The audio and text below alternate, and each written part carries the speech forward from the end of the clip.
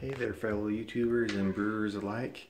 Just wanted to show you a little bit of my money saving idea that I came up with. It's how to turn one of these big old box freezers into a refrigerator, but the easy way.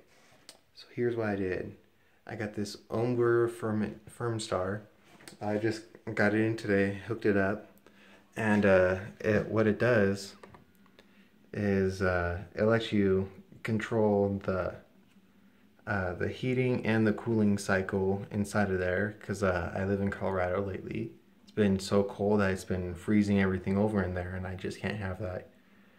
So what I did when I got it is I went to my settings and I adjusted my turn on the heater and cooler and adjusted the cycles of 2 minutes. So every 2 minutes it's going to cycle one of the two, and it's either going to heat it up or cool it down. As you can see, it's my set temperature, my actual, and it just kicked on my heater.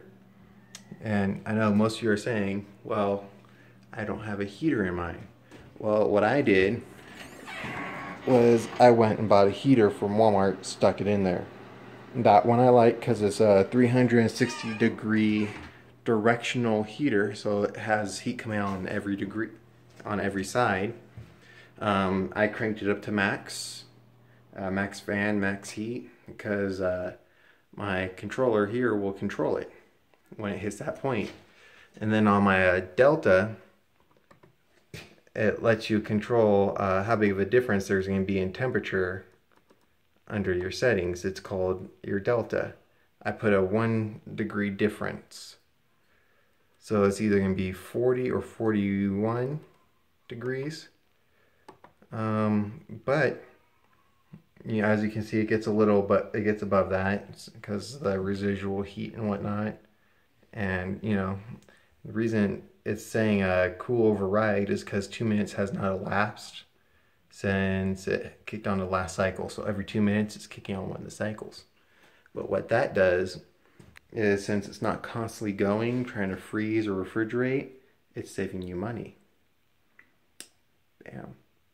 And then it also makes for great storage of wines, beers, or just your goods. Because right now, as you can see, mine's kind of empty because it's been freezing everything over. I've been having to thaw everything. So if you're thinking about turning this into a or something like this into a fermenter, refrigerator, or whatever, I suggest getting that, because the price is well worth it. And yeah, it's really nice.